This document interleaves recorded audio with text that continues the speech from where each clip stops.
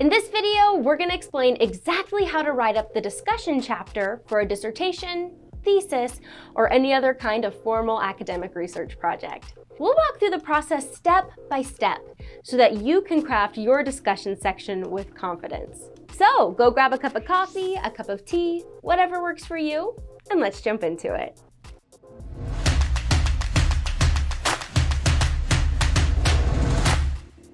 Hey, welcome to Grad Coach TV, where we demystify and simplify the oftentimes intimidating world of academic research. My name is Emma, and today we're going to explore the discussion chapter, which follows the results chapter in a typical dissertation or thesis. If you'd like to learn about the results chapter, which lays the foundation for the discussion chapter, we've got another video specifically covering that.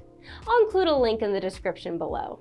If you're new to Grad Coach TV, welcome, and be sure to hit that subscribe button for more videos covering all things research related. Also, if you're looking for hands-on help with your research, check out our one-on-one coaching services, where we help you craft your research project step by step. It's like having a friendly professor in your pocket whenever you need it. If that sounds interesting to you, you can learn more and book a free consultation at www.gradcoach.com. All right, with that out of the way, let's get into it. Before we get into the nuts and bolts of how to write up a discussion chapter, it's useful to take a step back and ask the question, what exactly is the discussion chapter, and what purpose does it serve? If you understand both the what and the why, you'll have a much clearer direction in terms of the how. So, what's the discussion chapter all about? Well, the discussion chapter is where you interpret and explain the analysis results within your thesis or dissertation. If you've watched our video about the results chapter, you'll remember that the results chapter is where you purely present and describe the findings, not interpret their meaning in relation to your research questions. So, in the discussion chapter, you'll unpack your analysis findings in terms of their meaning, and you'll discuss the significance and implications of your results. In the discussion chapter, you'll connect the dots between your analysis findings and your research aims and research questions. In other words, you'll explain exactly how your study's results help answer your original research questions. In addition to this, you'll also link your findings back to previous studies and literature, which you would have covered in your literature review chapter. You'll discuss whether your findings align with the existing research or not. If not, you'll explore potential reasons why this might be. Simply put, the discussion chapter is there for you to interact with and explain the meaning of your research findings thoroughly and coherently.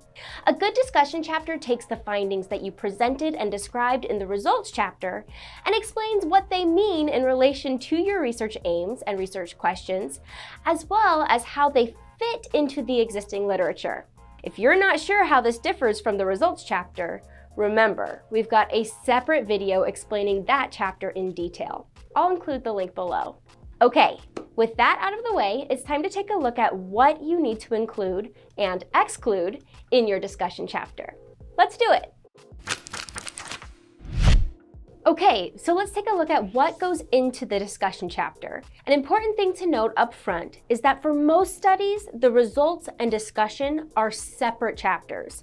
But in some universities and programs, it's preferred to combine the two into one chapter. So before you start writing, be sure to check with your university or dissertation supervisor what their structural norms and expectations are. In this video, we'll treat the results and discussion as separate chapters, as this is the most common. So what goes into the discussion chapter? Basically, your discussion chapter needs to analyze, explore the meaning, and identify the importance of the data you presented in your results chapter. In the discussion chapter, you'll give your results some form of meaning by evaluating and interpreting them. This will in turn help answer your research questions, achieve your research aims, and lay the foundation for your conclusions. In practical terms, this means that your discussion chapter needs to focus on the findings that are directly related to your research aims and research questions. In other words, the core contents of the chapter should directly address the research problem you've set out to solve. Nothing more, nothing less. Don't waste precious time and word count on findings that aren't central to the purpose of your study. If you're not sure whether to include or exclude a particular point, ask yourself whether it directly relates to the research aims or not. This is the simplest way to assess what to include and what to exclude from this chapter. Since the discussion chapter is based on the findings presented in the results chapter, it is vital that you don't report any new findings here. In other words, you can't present claims in the discussion chapter if you didn't present the relevant data in the results chapter first. So make sure that for every discussion point you raise in this chapter, you've covered the respective data analysis in the results chapter. If you haven't, you'll need to go back and revise your results chapter accordingly so that you have a firm foundation for discussion. If you're struggling to get started, try writing down a bullet point list of everything you found in your results chapter. At the same time, take this opportunity to assess whether each finding is relevant. In other words, that it directly addresses or connects to the research aims and research questions. From there, you can craft a list of points you need to cover in your discussion chapter. Right, with that out of the way, we need to look at how to actually go about writing up the discussion chapter. Let's jump into it. Now that you've got a clear idea of what the discussion chapter is and what it needs to cover, we can look at how to go about structuring and writing up this important chapter. Broadly speaking, 6 core components need to be included. Let's take a look at each of them step by step. Step 1, restate your research aims and questions. The first step in writing up your discussion chapter is to remind the reader of your research aim, or aims, and research questions. If you have any hypotheses, you can also briefly mention them here. Don't stress if you don't have any hypotheses though. Every study is different. This reminder for your reader is very important because after reading dozens of pages, they may have forgotten the original point of your research. In other words, your research problem and purpose, or become distracted by something and digressed in another direction. It's also likely that some readers will skip straight to your discussion chapter from the introduction chapter. So this little reminder helps create a smooth flow and connection between the two chapters. In practical terms, this section shouldn't be lengthy. It's just a reminder, not a full explanation. So a paragraph or 2 should be ample. Don't waffle on it, or it'll start to feel repetitive. Step 2, summarize your key findings. Next, you'll want to summarize your key findings from your analysis. In other words, the findings that directly relate to your research questions. What this looks like will depend on whether your methodology was qualitative, quantitative, or mixed. For example, qualitative research may report on themes, whereas quantitative research may report on potential relationships. Regardless of the methodology, in this section, you need to highlight the key analysis findings in relation to your research questions. Typically, this section only requires 1 or 2 paragraphs, depending on how many research questions you have. Try to be as concise as possible here, as you'll unpack these findings in more detail later in the discussion chapter. For now, a few lines that directly address your research questions should be ample. To help you visualize what this section might look like, here are some examples of the kind of language you'd typically use to present your key findings. The data suggests that, the data support or oppose the theory that, the analysis identifies X and Y as key factors in. These are purely examples. What you present here will largely depend on your original research questions, so you may consider using those to structure this section of your discussion.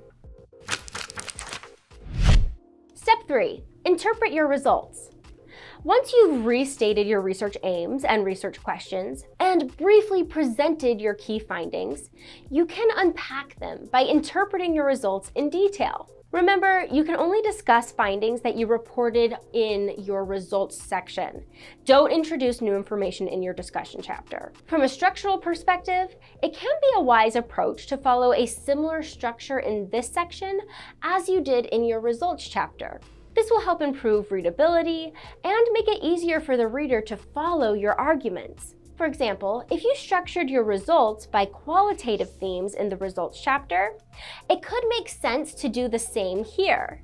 As an alternative, you could consider structuring this discussion by research questions or based on an overarching theoretical framework that your study centered on.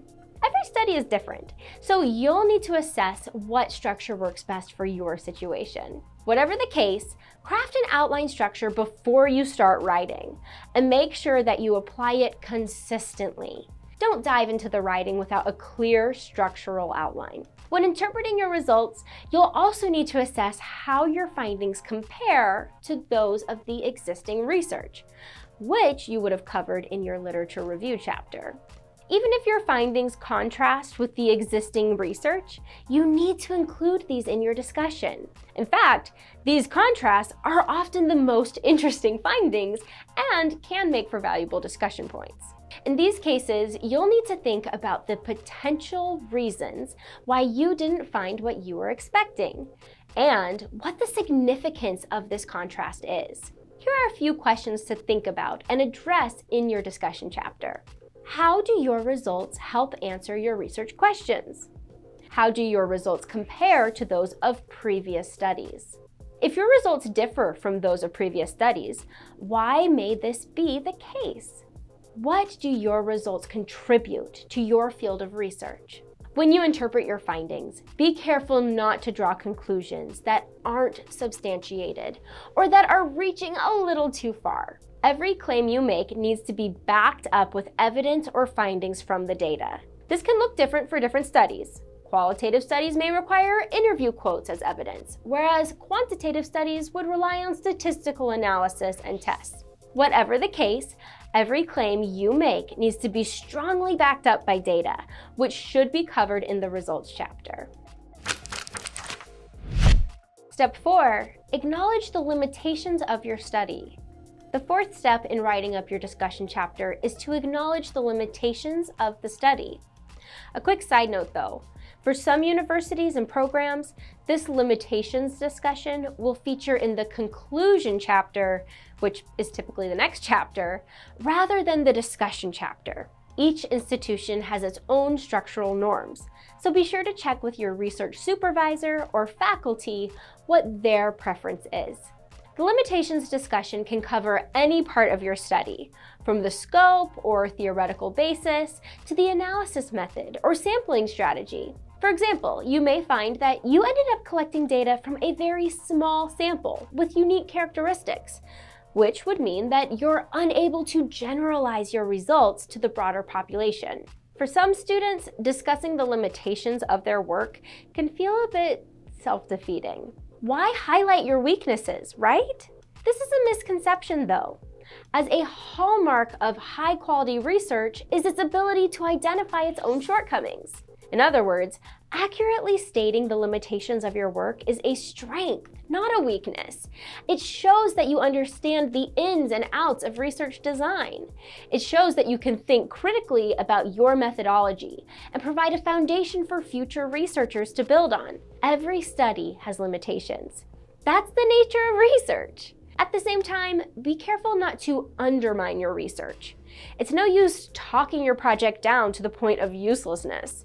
So tell the reader what the limitations are and that they exist and what improvements could be made. But also be sure to remind them of the value of your study despite its limitations. Step 5, make your recommendations.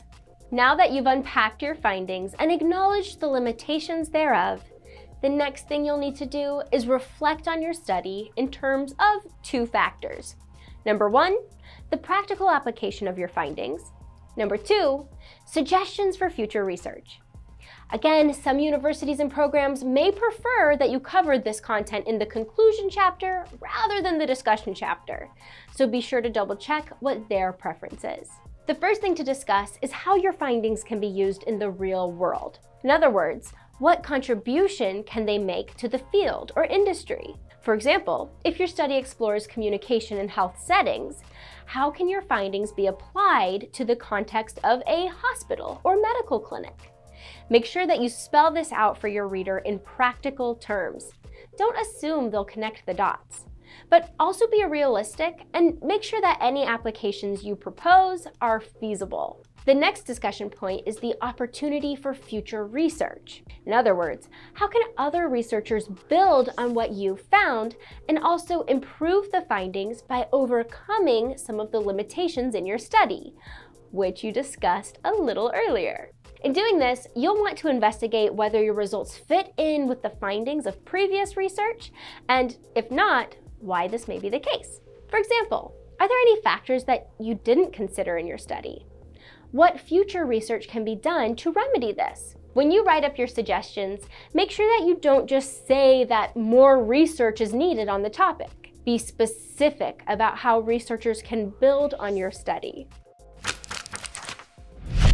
Step 6, provide a concluding summary. Finally, you've reached the home stretch. In this section, you'll need to provide a brief recap of the key findings. In other words, the findings that directly address your research questions. Basically, your conclusion should tell the reader what your study has found and what they need to take away from reading your report. Brief is the key word for this section. It needn't be a lengthy review of everything you discussed in the chapter. You just need to highlight the key takeaways so that you can lay a firm foundation for the final chapter. A paragraph or two should be enough. Don't ramble on. Now that you understand what the discussion chapter is about, what to include and exclude, and how to structure and write it up, here are some closing tips to help you craft a quality discussion chapter. Number 1, when you write up your discussion chapter, try to keep it consistent with your introduction chapter, as some readers will skip from the introduction chapter directly to the discussion chapter. So, revisit your introduction chapter to make sure that there is a good flow from that chapter to this one. Number 2, don't make assumptions about your readers. As the researcher, you have hands-on experience with the data, and so it can be easy to present it in an oversimplified manner. Make sure that you spell out your findings and interpretations for the intelligent layman. Connect the dots for your reader to ensure they pick up what you're putting down.